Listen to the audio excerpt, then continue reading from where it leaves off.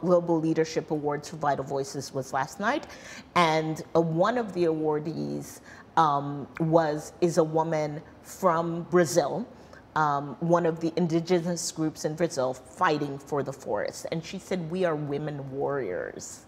And I think that what an award like this does is show the world the women warriors. You know, countries like mine, our continent, even of Africa, to the rest of the world can look like a basket case. Like, what are these guys doing? They're always at war. They don't have water. They don't have electricity. We are very complex places, but in those places are warriors fighting for justice, fighting for democracy, fighting for citizens to have dignity. And those people who are fighting, they don't get seen very often. And if they're women, they really don't get seen. So what the award does is bring to light the women warriors who are doing day-to-day work and make their work visible, number one. Number two, it connects them to other women warriors. Doing this work is lonely.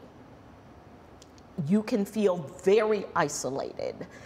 Even the people you're fighting for sometimes ask you, "What are you doing? This is you can't go up against this kind of a system. This is crazy. This is, so you go against so many obstacles, and very often you do wonder, am I crazy? Am I, and when you come to, Vital Voices has a network of 20,000 women around the world. When you come to an event, and for me, when I meet a woman from Iran who's fighting today in that circumstance, when I meet, the woman from Brazil who is going up against loggers with guns as she protects the forest, when I meet a woman who is from Afghanistan and who is still fighting for Afghanistan today, I feel like, whoa, Kah, this Cameroon is,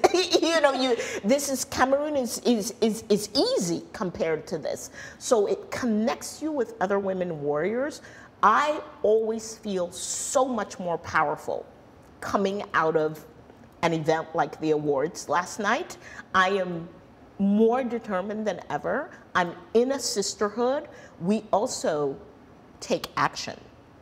When I'm in jail, you wake up every single one of my 20,000 sisters around the world. They will make noise for me. They will ask their governments why I'm in jail. They will ask my government why I'm in jail. We just signed a petition as Vital Voices to get the Islamic Republic of Iran removed from the UN Commission on the Status of Women, in solidarity with our sisters in Iran. So it's awards, but it's also the power of collective action, the power of the network.